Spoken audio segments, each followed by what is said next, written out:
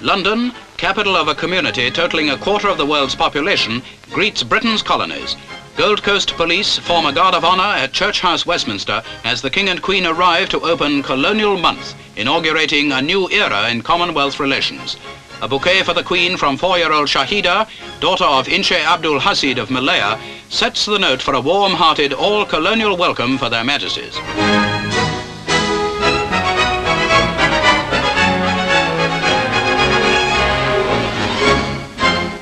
The presence of the Prime Minister and distinguished guests, as well as the King and Queen, marks the new significance the colonies now command. For, as the King says, progress depends upon a true sense of partnership between all society. It gives me much pleasure to know that during this month, of the people of London and her visitors from other parts of the United Kingdom will have every chance of learning more about their fellow citizens in the colonial territory. It is a matter of much satisfaction to me that so many organizations of different kinds are generously cooperating in this venture. And it is as partners in a great and exciting venture that representatives from Britain's 50 colonies are presented to the King and Queen. For the hallmark of the Commonwealth, says the King, is the cooperative advance towards freedom, with rulers and ruled, each giving of its best to the common weal. This almost revolutionary conception of colonial relations is today being worked out in practice. Typical of the success of British development schemes is the harbour of Lagos, gateway to Nigeria, a rich and productive colony.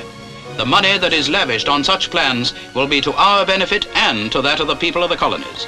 We will gain by Nigeria's increased cocoa, coffee and cotton output.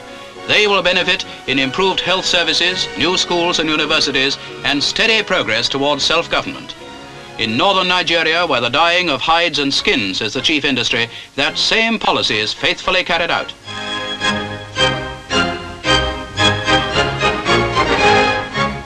Nigeria's cocoa and coffee exports total more than £4 million annually. In area 4 times as big as Britain, her exports are 4 times as numerous as her imports. Agricultural progress too is swift, and Nigeria will play an ever-increasing part in the Commonwealth's groundnut scheme.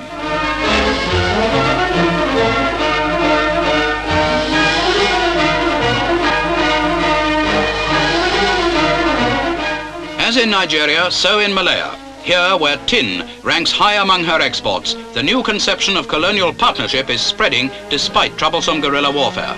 Malaya's rubber shipments to America bring in more dollars than any other export from the Commonwealth.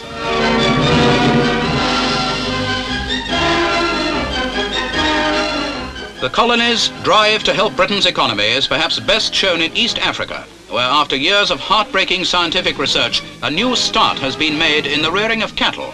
Thus, Britain's dependence on her colonies grows every day. Partners for prosperity. That is the watchword for a great Commonwealth of nations.